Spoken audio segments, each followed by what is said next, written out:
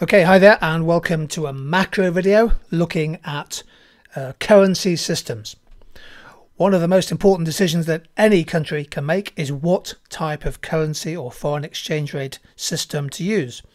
And in this short video, we'll look at each of the main currency systems and provide an update on the choices that different nations have made. Now, your exam board specification will make clear which currency systems you have to cover, but here's an overall summary. Free floating, managed floating, then semi-fixed currency, sometimes known as a crawling peg, a fully fixed exchange rate, otherwise known as a hard peg, and also a currency board system. Only a few countries use this, which is a very hard currency peg. What I've done here in this slide, which you may well want to take a screenshot of perhaps, is to just think about the key features of each currency system. So with a free floating currency, the exchange rate finds its own level. There's no target set by a central bank. There's no government central bank intervention designed to manipulate the exchange rate.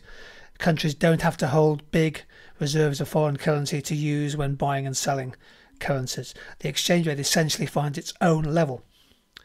With a managed floating system, there could be an implicit or explicit target for the exchange rate. It depends on how important a country thinks the exchange rate is in meeting their macro objectives. Occasional intervention in the markets by central banks, and there'll be a separate video on how they intervene in the currency markets.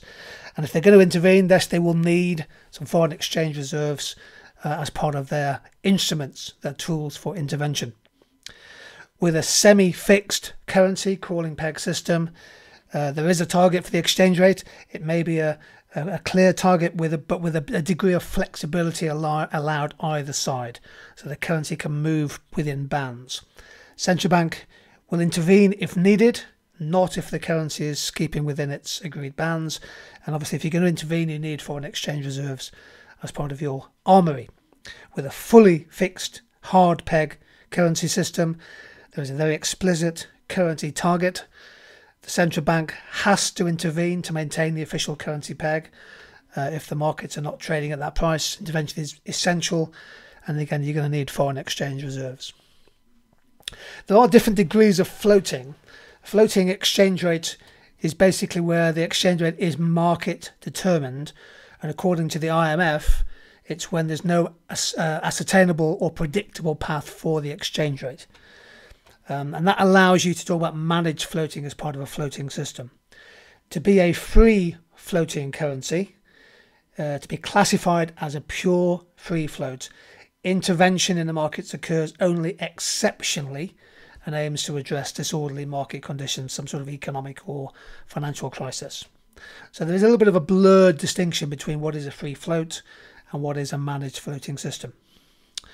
With a fixed exchange rate system, you are anchoring your currency either in a fully fixed way or a semi-fixed way. So the central bank, otherwise known as the monetary authority, they buy and sell currencies to maintain their exchange rate at the predetermined fixed level or within the range. The currency peg can be increased, that's called the revaluation of the exchange rate, or it can be reduced, and that's called the devaluation of a fixed exchange rate. Currency board arrangement only applies to just a few countries. It's actually a hard peg. The currency board is when the management of the exchange rate and the money supply is taken away from the central bank.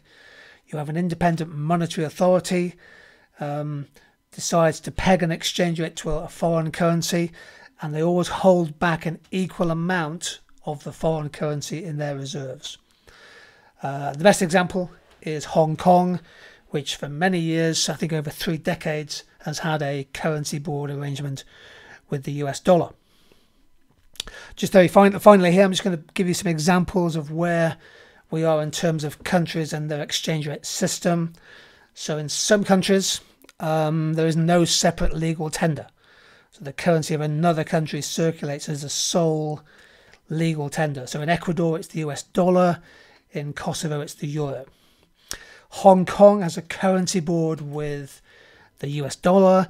Bulgaria has a currency board system with the euro. It's outside the single currency, but has a fixed exchange rate with the euro. Saudi Arabia has a fixed exchange rate with the US dollar. Denmark a fixed exchange rate with the euro. Nepal, Kuwait, they have fixed exchange rates, but against a basket of currencies.